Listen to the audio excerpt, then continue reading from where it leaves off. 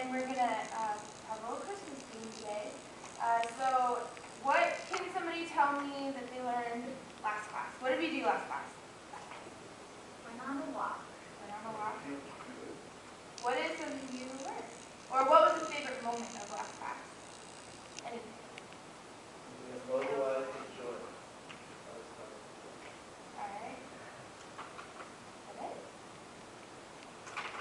And hopefully we'll have more fun moments this class. Can everybody stand up for me? What do we have to do right now? Right now we're young, we're mobile, we are in shape. We're going to spin really fast and slow down as we get older and older. Ready?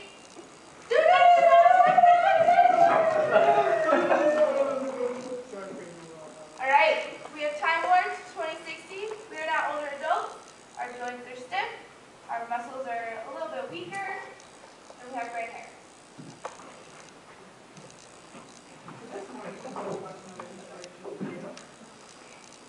Bring it in.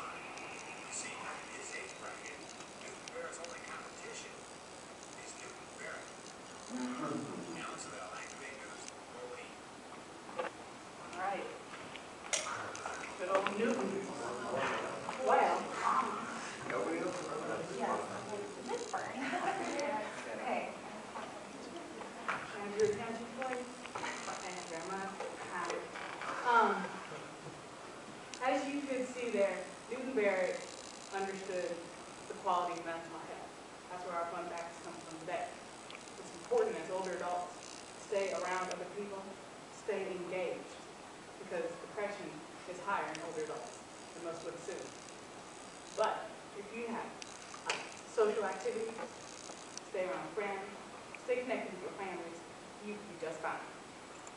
So, can you think of activities that you could, as older adults, engage in with your families that would make you feel needed and interesting and wanted and loved?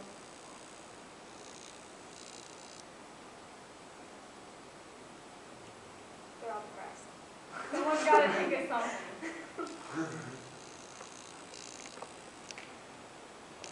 Going on walks with all of my grandchildren. Great. Walks are important. That's keeping your range of motion, your ability to stay engaged. Me and my grandchildren, Mm-hmm. we like to play cards. And when I beat them, it reminds me of my smart.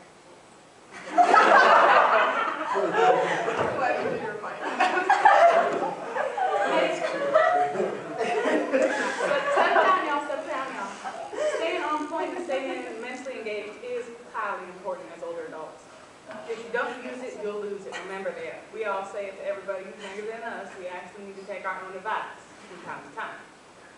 So, that is our fun fact for today.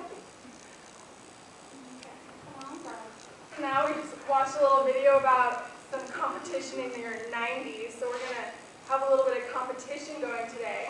We're going to start with a round of some heart rate, who, what, where, when, and why. So the first question is heart rate. Who is it important for? Everyone. What? 1 point for Blake. 1 point. Okay. You like peppermint kisses? Okay. Next question, what? What is heart rate? That's what it's measured in, but what is it actually measuring? Oh, incoming. What is heart rate a measure of?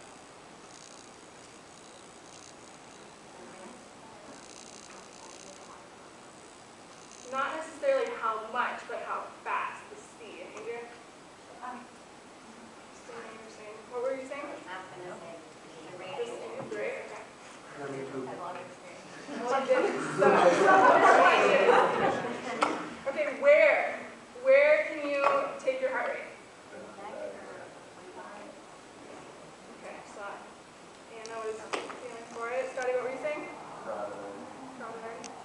Hard to get. Crowded. Kylie, other than crowded, where can you take it? On your wrist. Okay, do you remember the name of the artery? Brachial would be up here. Radial is in your wrist. Good answer. Okay, why? Why do we need to know what our heart rate is? Okay, so for intensity, do you want to know that, Scotty? Okay, intensity. So what would we find out about intensity?